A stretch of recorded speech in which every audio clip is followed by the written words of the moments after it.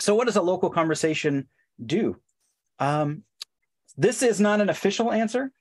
This is how I've come to think about it. I think of a local conversation as fanning the strong towns movement to life in their community. There's nothing more powerful than an idea whose time has come. And we are more and more convinced every single day that the strong towns movement is an idea whose time has come. When Chuck comes back from being on the road at a speaking event, he will say very often in the Slack channels to the rest of the staff, I wish you could be on the road with me. I wish you could feel the excitement. I don't know the exact numbers, but every week we're in the event coordination meeting.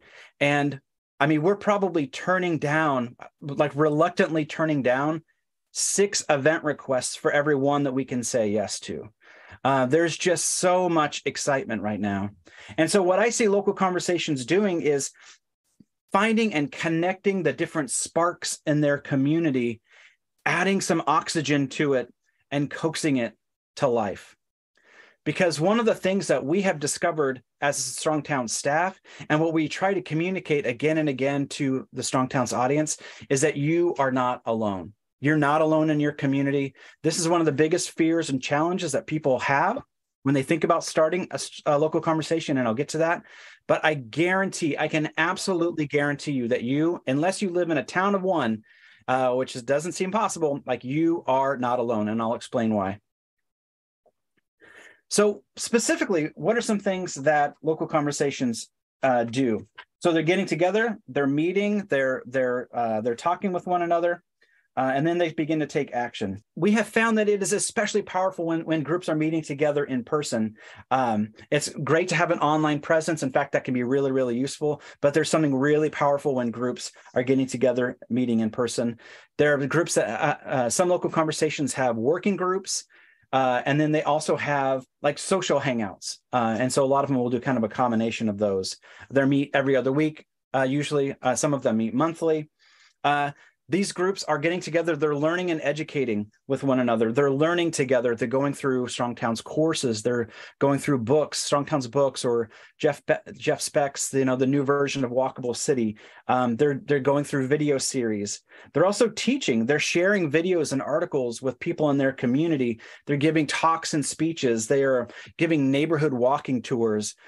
Charlotte Urbanists, I wrote about their group for our member drive in November. One of the ways that they're educating their community is they do public policy power hours, kind of on the street level, where they're talking about strong towns related issues on the street, where people can kind of see around them how these issues are really playing out in real life.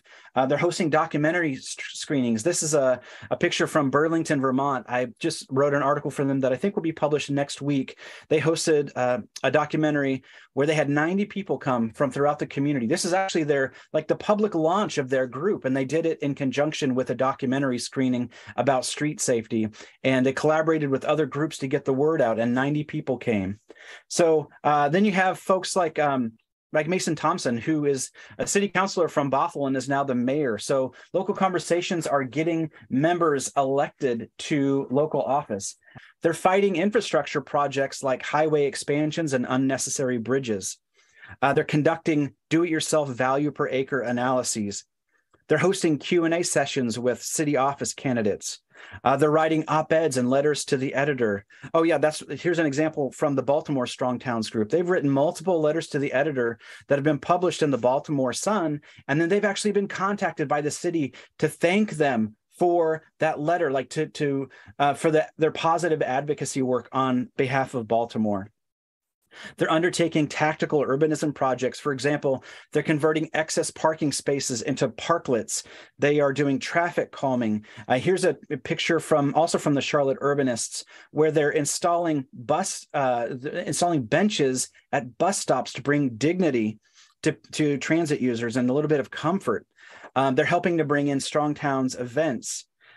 We have a group in Santa Barbara that is working to make permanent the pedestrian-only slow streets that people fell in love with during the pandemic.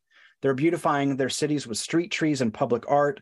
They're speaking up at city council meetings, meeting with city officials. They're nominating crashes for our crash analysis studio.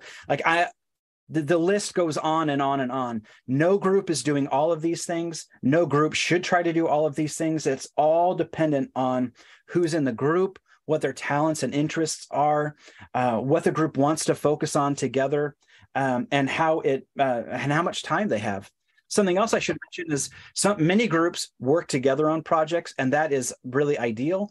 But some groups, when they're first getting started, help the individual members on the projects that they're already working on in their community. One example of that is the Strong Towns Portland group that I also wrote about in November. So they're doing so much.